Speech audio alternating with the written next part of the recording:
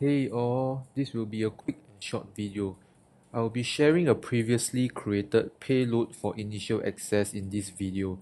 So today, while cleaning up my laptop, I found this video that I have made in year 2020, 3 years ago. I thought it would be nice to share this video with you all.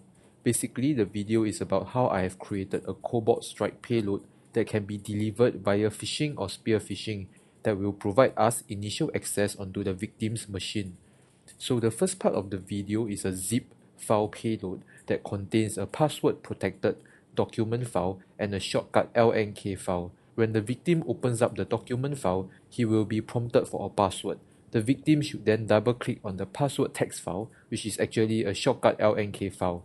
This will then trigger the first stage of the payload delivery. A bat file will be downloaded onto the Windows temp directory, followed by the actual Cobalt Strike payload DLL file. The payload will then remove itself from the temp directory, cleaning itself up. As shown in the video, we got a Cobalt Strike beacon callback with Windows Defender turned on.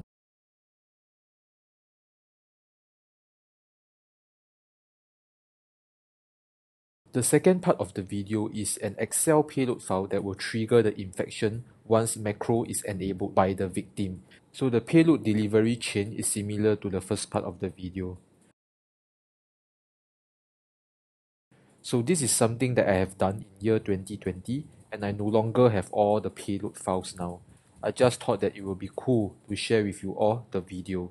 Alright guys, please help to like the video and subscribe to the channel. It will help out the channel a lot. Thanks all, I will see you all in the next video soon. Bye.